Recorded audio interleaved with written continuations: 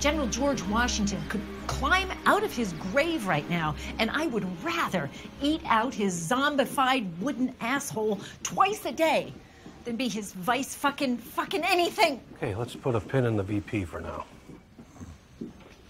Seriously? Morning, ma'am. Will somebody wake up Mike? Or not? What's the difference? Ma'am, last night I ran a flash poll on presidential scholars. They have rated you the 43rd most effective president ever. Out of how many? 44. You were right ahead of James Buchanan, who many feel caused a civil war. Kent, can you give a girl some warning next time before you jam it in the back door? Data gives no warning, ma'am. Any chance Marjorie and Catherine want to get married? Oh, there you go. First White House lesbian wedding. I don't get you an history bucks. I can't take that much acoustic guitar.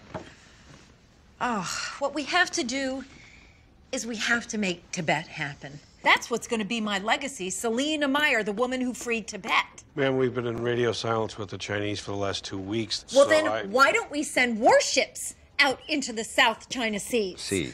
I want my Nobel Peace Prize.